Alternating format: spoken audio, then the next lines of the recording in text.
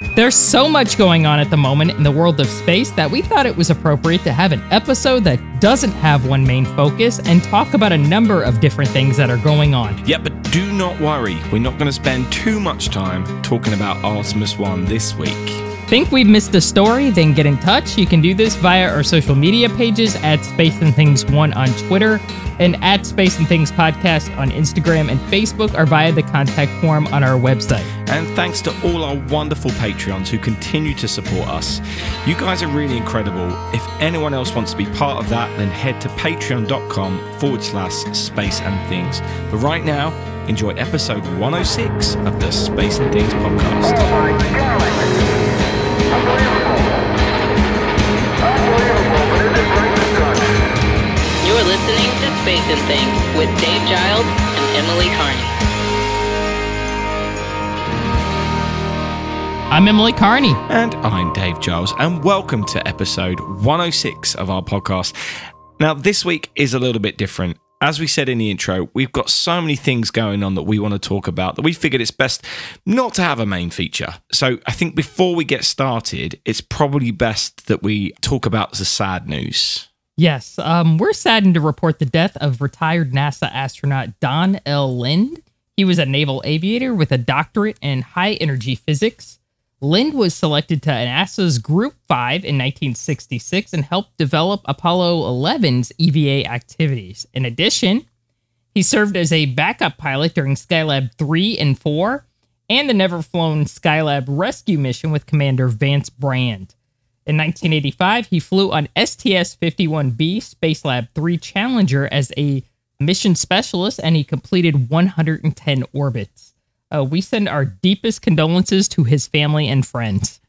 We've spoken about these Group 5 astronauts before. There's a real mixture, isn't there, in terms of those who flew on Apollo and those who had to wait for their flight for quite some time. And Don Lind was one of those guys who had to wait.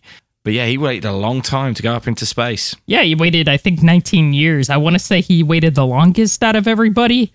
But he made it, and he did get his space flight in 1985. That mission was kind of notable, kind of for a bad reason.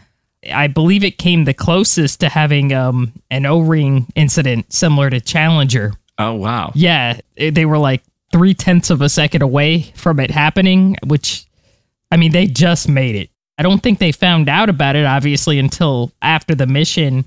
I read on Space Hipsters, I think Ben Evans shared this. He actually painted a painting called 0.3 of a second. Because he was very religious, to explain to his grandchildren that, you know, God helped protect him from that. So that was back when the shuttle was, going through some crazy stuff. So that was probably a notable part about his mission. I think he has written a book, and I'm embarrassed to say I don't know the name of it. I think it draws on his experiences, you know, being a Mormon. I believe he was the first Mormon astronaut, and that against the backdrop of his astronaut career. If you're interested in that, you know, go check it out. I'm sure it's probably on Amazon or, you know, other websites, but I know he has written a book. Wow, I had no idea about that. So I would definitely head and look for that myself. We also have to report the death of astronomer Frank Drake, who was 92 years old. He pioneered the modern search for intelligent life in the universe. Mostly he's known due to an equation which bears his name, the Drake equation, which estimates how many detectable alien societies may exist within our galaxy. He devised this way back in 1961, 1 year after he started Project Ozma, which used a radio telescope to hunt for signals from extraterrestrial civilizations. His techniques and strategies are still used in this field of study 6 decades on, and again, we send our condolences to his friends and family. It's one of those areas of study which often gets kind of looked down on in astronomy terms, isn't it? Yeah. When, he was a pioneer, and he didn't seem to mind fighting against the fact that people looked at those who did that as a little bit quirky. Yeah, I think it's obviously a valid area to study because we have such a large universe. I think the Webb telescope images really tell us how small we are, really. And yeah, absolutely. I'm not one of those people that's a real huge believer in UFOs and all that stuff, but, you know, we really do not know if there are other life forms out there. We have no idea. Is it a possibility? Of course. There's probably thousands of planets out there that we have no awareness of. He also was involved in putting together, along with Carl Sagan and others, the Arecibo message in 1974, where they used the Arecibo telescope, which had been upgraded at the time. They sent a message, and it contained a lot of things that were very Voyager Golden Record-like. Yeah. Depiction of what the telescope looked like, the structure of some atoms, what an average person looked like, things like that. They sent it to Messier 13, which was in the vicinity above Arecibo at the time. I don't know if we'll ever get a response back. If we do, it's going to be a pretty long... Not in our lifetime. It's a long way. Yeah, we still have several thousands of years to wait for that, so it's not going to be while Space and Things is around. I'm sorry to say that. I think it was more of or less a celebration that they upgraded the telescope, but still, it's a really cool idea, sending sort of aerials to other parts of the universe just to say, hey, if you're out there, just send us a text or a message. Yeah, drop into our DMs. Yeah. But anyway, back to the tribute, though. Yeah, it is a momentous loss for SETI, and there's still a lot of people who work in that area as well. Yeah. So, unfortunately, some sad news to start the podcast there. 2 big losses. You're listening to Space and Things. Right, in more positive news, let's talk a little bit about your latest blog post on Medium. Fred Hayes, Apollo 13 astronaut, amongst many other things, has a new website. And it's a good one. Yeah, he has a new website. It just debuted last week. He actually unveiled it, and I was very honored for this. He unveiled it on the last day of the month to share it on Space Hipsters, which I thought was really sweet. It is called fredhayes.space. What a great name for a website. I mean, I didn't know that space exists, but I'm glad he's got one. Yes, and it is fantastic. I love the website. It's very easy to navigate. You can read sections of his autobiography that didn't make it to his book, Never Panic Early, which is still on sale. It was published by the Smithsonian Press earlier this year. It also has stuff that I've never seen, stuff that he's never shared before. It has selections from his diaries, which is awesome. It has a lot of technical papers from not just Apollo, but Enterprise era, which I was just foaming at the mouth to see. I love that stuff. I just don't feel like it gets enough attention. There's also some stuff there, and I want to give people a warning before they look for it, a trigger warning, but if you've read Never Panic Early, here's a spoiler. You may want to skip this part of the podcast, but he was in a near-fatal plane crash in the 1970s. He almost didn't make it.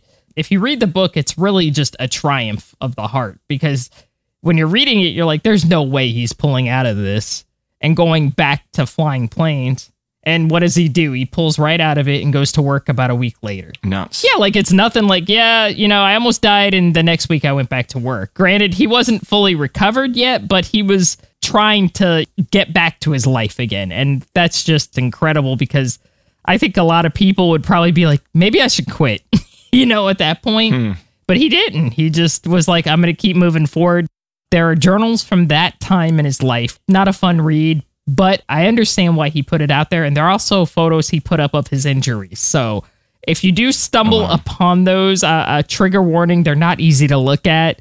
But I want to say I understand why he put them out there. I can't speak for him, obviously, and I don't wish to speak for him, but I think he's trying to basically say that, hey, you can go through all this and succeed again. Have a good life. Yeah, and he's still around. He's 88. He's on social media. He's very positive and happy. He's doing events. I know he's doing the event at the Cosmosphere later this year. And Fred Hayes' life story is just like the ultimate survival story. Like, yeah, I went through all this awful stuff. I almost died a few times. And he made it. And he ended up commanding one of the most incredible experimental test flight programs of all time. fredhayes.space. Go check it out if you love all things Freddo, which most people do. Off the top of my head, and correct me if I'm wrong, I can't think of a similar website from another astronaut from that era. I know some of those astronauts donated their archives to various universities and museums and things like that. So it's not that that stuff isn't in the domain somewhere, but for someone to take control and ownership of their own stuff and put it up like he's done, I think it's really refreshing. I get a feeling that he really wants to take control of his own narrative and just put it out there for researchers, because a lot of people only know him as the guy from the movie, right? Yeah.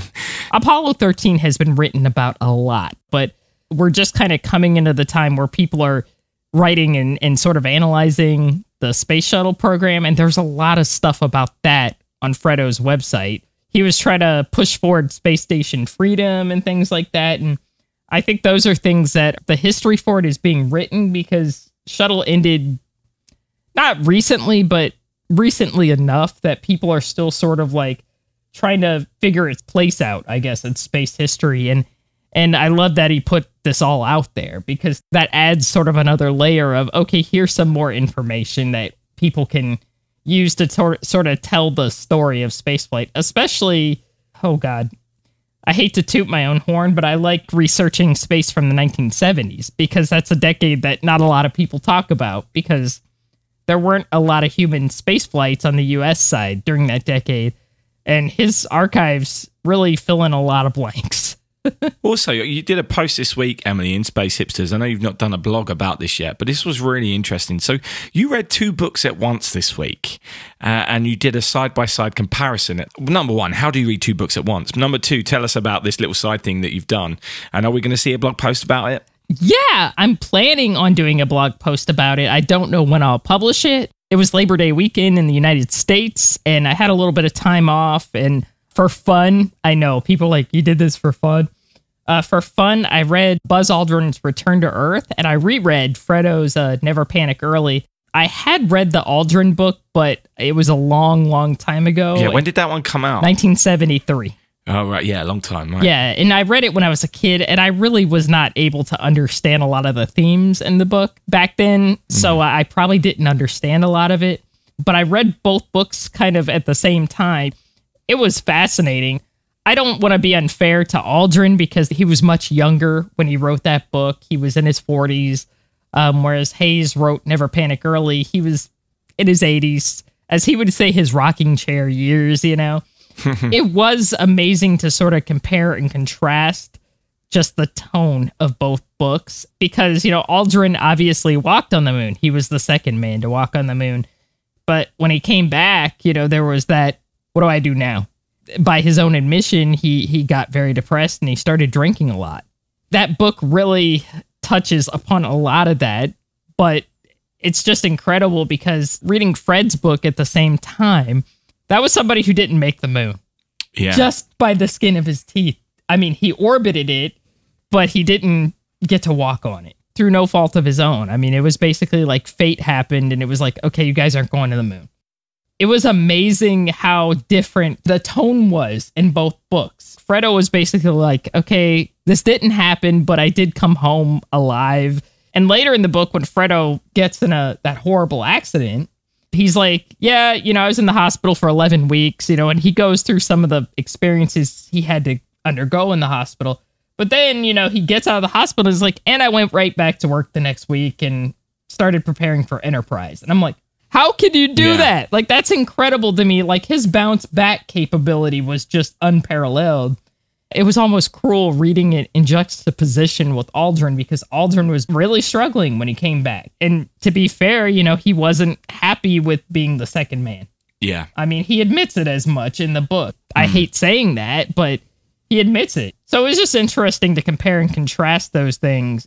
I feel guilty almost, because I feel like I'm not being fair to Buzz, because I understand what it's like to go through, you know, depression. I know what it's like to drink a lot, but it's just the tone and the attitude were different. It just really told me how much attitude really does count in certain situations, because with Freddo, it was basically like, okay, yeah, I went through all this awful stuff and now I'm moving forward with my life, you know? I think it's an interesting study in human nature, though, isn't it? Ultimately, we are all very different, and we all respond to different things differently, and no one understands the brain. yet. You know, mental health is something that we still don't really understand. And you can be the most successful person. You can walk on the moon, be in that first lunar mission and struggle with depression. You can miss the moon. You can have a spaceship blow up and come back with a really positive attitude. I can see how you can do something really successful at a certain point in your life and get depressed because you know you can't reach that height again. And I can see why when you've gone through something and it's not gone so well, you've had some failure or some setback, it can urge you on to keep going. So you can see that how both of those can end up in that position. It's just a really fascinating thing. You got these two people who both had very similar experiences in terms of that era of NASA, being test pilots, so on and so forth.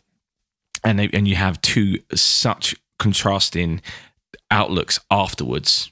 Yeah, like you said, I think it speaks a lot to like nobody can predict what the human brain does and how you react to certain things. But I've met people who are, you know, you would think are extremely successful and they struggle with stuff. And in my mind, you know, in the past, I would always think, well, why are they struggling with anything? They've got all the money in the world. If I had the money they had, I'd be thrilled.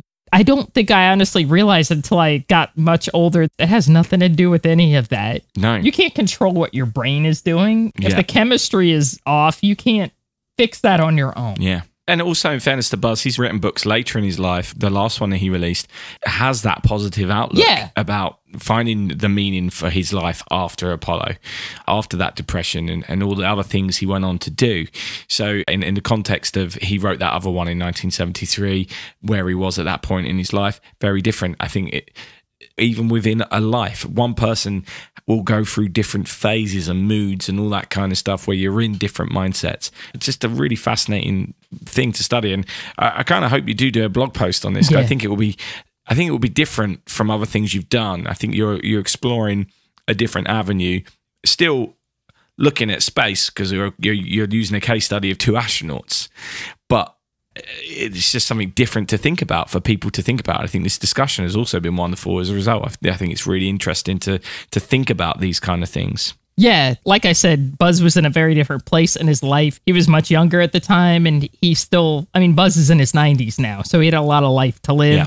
As you said, you know, he has written, you know, books where he's talked about, you know, he redeveloped his joy for life again.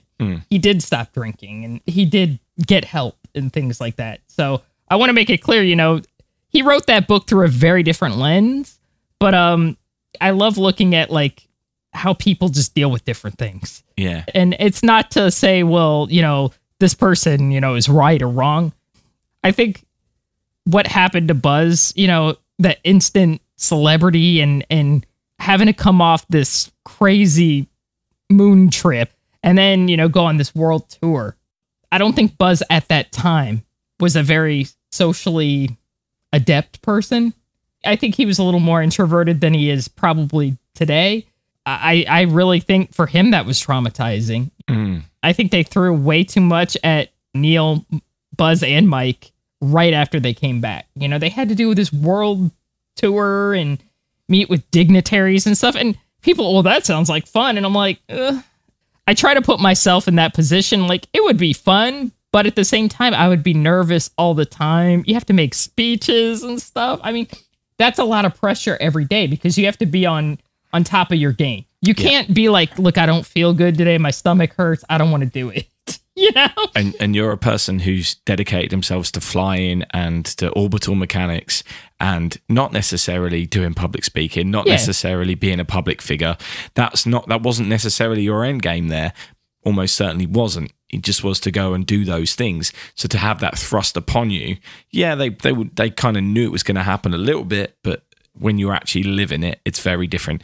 Equally, as much as I love the idea of this comparison between Buzz's book in 1973, 74, and the new Freddo book, an equally interesting comparison is the old book and his later books from Buzz himself. Yeah. Because to see someone talk about the same instances from different perspectives in their life, someone who has struggled with those things, is valuable. It's a really great snapshot into the understanding the human mind and someone who's had those experiences. Yeah, and how people adapt differently, I guess, over time. Yeah. I don't want to drag other astronaut books into it, but I also think of Warden's book, as well, because Al went through some trauma too after he came back to Earth. That was not his fault. Very different from what Freddo and Buzz went through.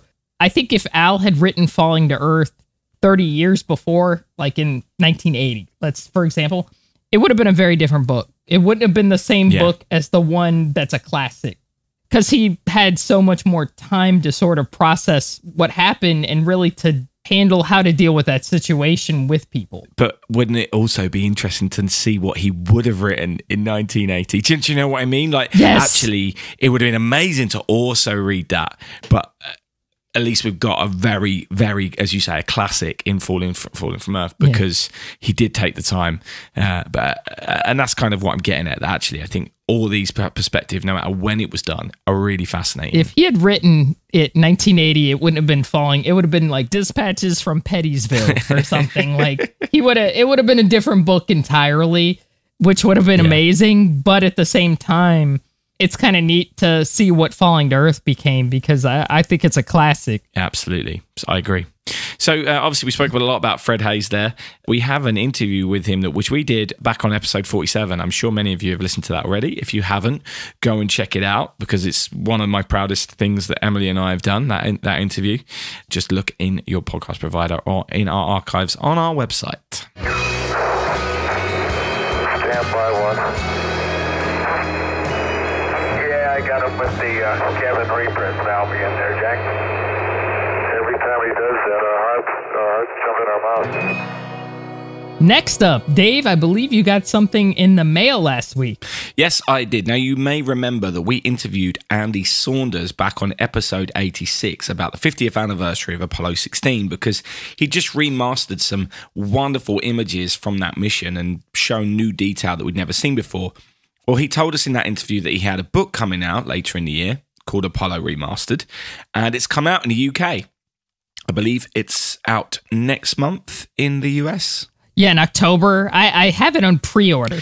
So this turned up, and it's a big old book, big square book, and it's one of the most beautiful things I've ever had. Now, I've got other photo books, Emily. I'm sure you've got plenty of Apollo photo books and space photo books, but this is hands down the best one I've ever opened.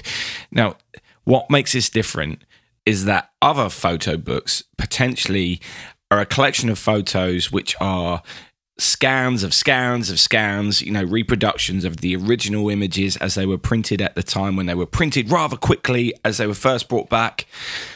And then the negatives were put in a freezer to store them in Building 8 at Johnson Space Center. And for 50 years, they sat in that freezer unopened. And then recently, because the technology now exists, we've got high definition scans of those original negatives, which I think if you ask the right people, you'll be able to get. And that's what Andy's done. And he used modern techniques to draw out details that we've never seen before in some of our favorite photos. And he's found photos, he's gone through every single photo. He's found other photos which I'd never seen before, probably because at the time they didn't think they were worth anything, because the way they were developed meant they looked like a black photo, whereas he's gone in and found the image within the darkness. It's just an incredible document, this book, that everyone who's into the Apollo program needs to own. It starts off with the pre-Apollo days. There's a few select photos from the Mercury program and the Gemini program, and they're really beautiful photos I'd never seen. Amazing stuff. And then it goes chronologically through the Apollo program. And if you go through this book chronologically, I know the temptation when you get a photo book is just to open it anywhere, and you can do that with this book and enjoy a photo, have it on your coffee table every now and then, pick it up, open it up, see what you get. But going through this book chronologically is amazing, because as you go through those early photos and then Apollo 7 and then you get to Apollo 8 and you get to that first photo of the moon or of the Earth from a distance, if you have the same experience that I had as you turn that page onto those images, your breath will be sucked out of your lungs and you'll be moved to tears. I was moved to tears numerous times reading this book, and they're just photos. I've seen most of them before, but the way he's presented them, the way he's pulled out all this extra detail, it's just incredible. So Andy, over the course of the last week, has been everywhere in the UK. You couldn't have turned the TV on over the weekend and not seen him. And isn't that amazing that the Apollo program, 50 years later, as we're still talking about Artemis, is getting this much news attention because of this book. I think it's amazing. What he's doing is amazing, and he's making people excited about it again. So there's some events coming up for this as well. If you're in the UK and you can get to the Albert Hall, you're going to any event at the Royal Albert Hall in London between September 21st and November 1st, there are 50 large-scale photographs on display. If you're not going to any events during that time period, there are 4 open days, September 24th, the 29th, October 7th and October 21st, where you can go along. There's also a public signing event for the book, which is on the 29th of September, I believe, from 10 till 2. So if you can get down there, get a copy of the book, meet Andy, get him to sign it, always a lovely thing. Then there's also going to be an exhibit in Glasgow at the Glasgow Science Centre from November 24th to April 16th next year. There's a lecture that's going to take place, but I think that's sold out, I'm afraid. And then in February next year, there's also an exhibit that's going to happen over in the United Arab Emirates. Some point after April next year, there's going to be another one in the northwest of England somewhere. And it also on the website says that USA venues are to be arranged. So I'm fairly sure he's going to get out there at some point with this.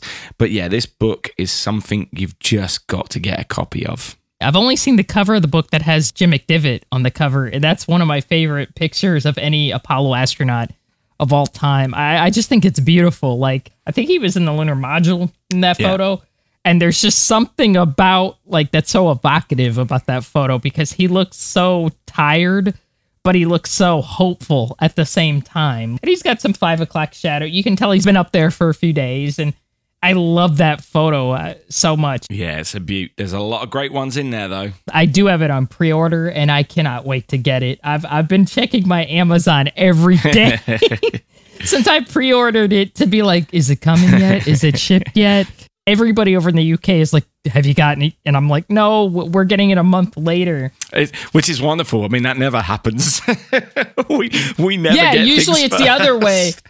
Anyway, details of this book and where to get it from and about the events will be in the show notes, along with everything we're talking about. The show notes are always pretty comprehensive. Go and check them out. You can find them on the website, spaceandthingspodcast.com. And if you listen to this episode a few weeks later, there's an archive page as well. But in the description of every podcast, there's a direct link to the show notes. It came in peace for all mankind. Right, let's get on with this week's news stories. Since we last recorded, there have been 5 launches, 3 in China, and 2 more SpaceX Falcon 9 launches, 1 in California and 1 in Florida. And the CEO of SpaceX, Elon Musk, has said that he expects the company to perform 100 launches in 2023, which would be quite the achievement, given the fact that in 2021, the combined total number of space launches from all countries and companies was just over 140. And we're already on 113 for this calendar year, and SpaceX has only got 40 of those. I know that's a lot of them, but that's a long way short of 100. So that does require quite the big jump. But when you see them doing 2 in a week from different parts of America, you can see that might happen soon. Maybe not next year, but he's saying it will. We will see. That's going to mean I'm going to be out in my driveway a lot next year. I'm just going to camp out in my driveway. And as I'm sure you all are already aware, we did not have the Artemis 1 launch this week in Florida. The second launch attempt was scrubbed due to a hydrogen leak. To fix this will take longer than the current launch window can stay open. It closes on September 6th, which is 2 days before this podcast is released. So technically it closes today. As we're recording, yeah. As we're recording. The next window of opportunity is September 16th to October 4th, and there's another window from October 17th to October 31st. So we might get a spooky launch. Depending on how the repair goes, that will ultimately decide the outcome, but with NASA's Crew 5 launch due to take place on October 3rd, it's easy to see NASA deciding to bring the rocket back to the vehicle assembly building to undertake the repairs and going for the later launch dates. So while ultimately we'd all love for this launch to happen, the success of the mission is so important that these delays are really a necessary evil. We've seen NASA get go fever before, and I don't think anybody wants this to happen again. As we said many times before also, scrubs are normal. Scrubs for newer rockets are even more normal. So far it hasn't scrubbed for really an unreasonable amount of times by any rocket standard. Yeah, 2 scrubs. It's not a bad thing really so far, is it? We've seen rockets scrub many times before they launch. So we're well within the window of, yeah, this is fine. Yeah, shuttle was nuts. I think there's a statistic that a friend of mine told me, and I think shuttles scrubbed 40 almost half the time during the whole program. I mean, it never went on time, or there are a few occasions where the mains would light up, and then that was it. Yeah. And then I remember one case that they lit up and then they set the pad on fire, which was exciting. Mike Mullane was there for that one. So yeah, you'd rather get it right. Yeah, absolutely. Anyway, elsewhere, it's been a week for engine test firings. Over in Texas, SpaceX undertook a static fire test of 3 engines at once out the 33 which exist on their Super Heavy booster rocket. They've twice previously fired 1 engine at a time, so they're making progress in getting this rocket ready for its first test launch, which could happen in the next month or 2. Meanwhile, Astra has also been testing engines for their Rocket 4, which they recently announced was getting the company's full attention after they've stopped production of their Rocket 3, which had some high-profile failures. Rocket Lab have also been doing an engine test. For the first time, they've fired up one of their Rutherford engines as they strive to make the first stages of their Electron rocket reusable. This was a 200-second test fire of an engine which has already flown, and it showed that the engine worked just as well as the first time it was used. And this one, close to my heart, the startup company Blue Shift Aerospace performed another 10-second static fire of their modular adaptable rocket engine for vehicle launch, also known as Marvel 2.0. This novel hybrid rocket engine burns non-toxic, carbon-neutral, bio-derived solid fuel. The test achieved ignition and stable flow through the engine and achieved full power for 5 seconds.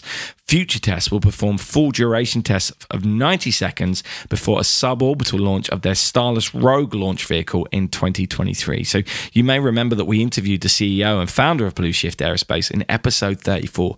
So go and check that out if you haven't heard it. It's a great little company they've got in Maine. On Saturday, September the 3rd, Solar Orbiter, a joint ESA and NASA mission led by ESA, had a flyby of Venus for some bonus science. This mission is already capturing the closest images of the sun that we've ever seen, but the probe uses Venus to adjust its orbit and get even closer. So this presents us with a chance to look at Venus as well. In particular, it's looking at the mysterious magnetic field which Venus has.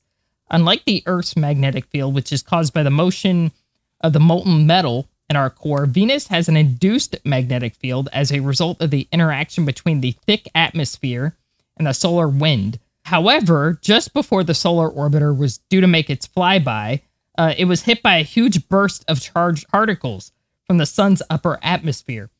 A corona shot out of the sun on August 30th in the direction of Venus, but fortunately the orbiter is designed to measure that kind of outburst and also withstand that solar assault. So this is a fascinating mission, which we should do really a full episode on at some point. Yeah, I think so. Meanwhile, I love that phrase though, solar assault. Yes. Yeah, I got assaulted by the sun this weekend, and my face is now peeling a bit. So yeah. You feel the solar orbiter's pain. Yes, it burns.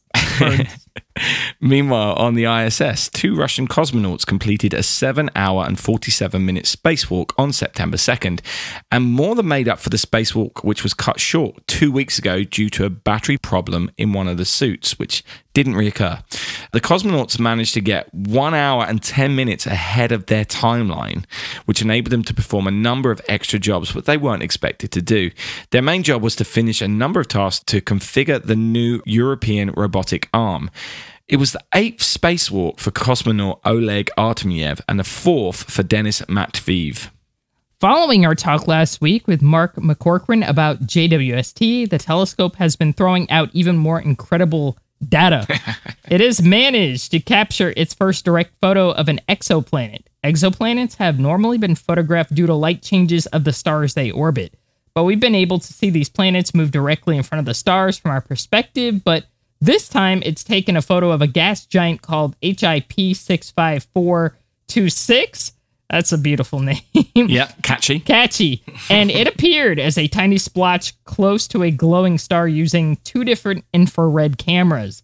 This planet was first discovered by the Very Large Telescope, yes, that's its name, in Chile back in 2017. Webb isn't really designed to discover new exoplanets, but to give us more details on exoplanets discovered by the big ground telescopes. This is just more proof that JWST is going to deliver us so much. Yeah, this is really fascinating. You know, the idea of actually seeing that planet on its own without it having to have moved in front of a star for us to be able to figure there's something there is quite something. Yeah, it's demonstrating that it's got a lot of capabilities. Yeah. All within 2 months of it becoming fully commissioned. Crazy. Yep. Meanwhile, on Mars, this story is crazy. NASA's Perseverance rover has been doing something very cool. On board the rover is the Mars Oxygen In Situ Resource Utilization Experiment, or MOXIE for short. It's designed to transform carbon dioxide, which is 96% of the Martian atmosphere, into breathable oxygen, which is obviously critical for human exploration on the planet. So since February 2021, the device has been turned on 7 times, and each time it's produced 0.2 ounces, which is about 6 grams, of oxygen per hour, which is about what one small tree can produce on Earth. This is so cool. I think we should do it. I think we should do a full episode on this as well. They are creating oxygen on another planet. We're going to need that someday if we go there. So that's a big help. That is amazing. So cool. That is so cool. And finally, in another amazing story, it's been 45 years since Voyager 1 launched, and you may remember us talking about a glitch, which meant that the data we were receiving from the probe, which is now in interstellar space, was all a bit strange. But NASA has managed to fix the problem. Basically, the antenna was trying to send the data back to Earth via a dead computer on board. So now we're getting the correct telemetry data from the probe, but there's a lot of head scratching going on as they try to figure out why this happened. We've all had computers that have messed up, but imagine trying to fix one that's nearly 50 years old, and then imagine trying to do that while you're nearly 15 billion miles away from it. Those people at NASA are just ridiculously clever. Yeah, nuts. Absolutely nuts.